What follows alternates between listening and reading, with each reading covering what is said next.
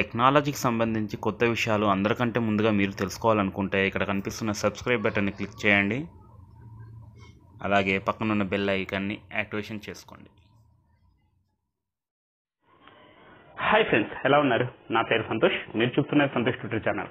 Friends, ఈరోజు వీడియోలో మన మొబైల్స్లో వచ్చే యాడ్స్ని బ్లాక్ చేసుకోవడానికి మంచి యాడ్ బ్లాకర్ గురించి చెప్తానమాట. సో ఈ వీడియోని చివరి వరకు చూడండి. అండ్ అలాగే ఈ వీడియో కనుక మీకు నచ్చినట్లయితే ఒక లైక్ చేసి నా ఛానల్ సబ్స్క్రైబ్ చేయండి. ఓకే ఫ్రెండ్స్, ఇప్పుడు మన మొబైల్లో వచ్చే యాడ్స్ అన్నిటిని కూడా మనం బ్లాక్ చేసుకోవడానికి ఓ మంచి యాడ్ బ్లాకర్ని తెలుసుకుందాం.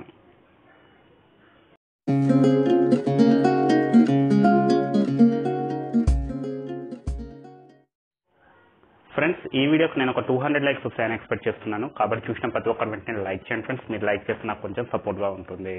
ఓకే ఫ్రెండ్స్, మీకు కింద డిస్క్రిప్షన్లో ఒక లింక్ ఇస్తాను. ఆ లింక్ నుంచి మీరు ఈ యాడ్ బ్లాకర్ అనేది డౌన్లోడ్ చేసుకోవాల్సి వస్తుంది. సో అంతకుముందు అసలు మన మొబైల్లో వచ్చే యాడ్స్ని ఎలా బ్లాక్ చేస్తుందని చెప్తాను. చూడండి, ఇప్పుడు నా దగ్గర ఎంఎస్ ప్లేయర్ ఉంది, దాన్ని ఓపెన్ చేస్తాను నేను. సో ఓపెన్ చేస్తే మనకు కొద్దిసేపటి తర్వాత మనకి ఇక్కడ యాడ్స్ రావడం జరుగుతుంది కదా. అండ్ అలాగే ఓఎల్ఎక్స్ యాప్ కూడా ఓపెన్ చేసి చూపిస్తాను మీకు నేను. సో ఓఎల్ఎక్స్ యాప్ కూడా ఓపెన్ చేసి చూపిస్తాను మీకు. సో మీకు ఓఎల్ఎక్స్ యాప్లో కూడా మనకు యాడ్స్ అనేటివి రావడం జరుగుతుంటుంది మధ్య మధ్యలో. ఇక్కడ చూసారు కదా 199ది. సో అలా యాడ్స్ అనేటివి రావడం జరుగుతుంది. ఇప్పుడు అమెజాన్ యాడ్ వచ్చింది. అలా ప్రతి యాప్లో మనకు యాడ్స్ అనేటివి వస్తూనే ఉంటాయి కదా.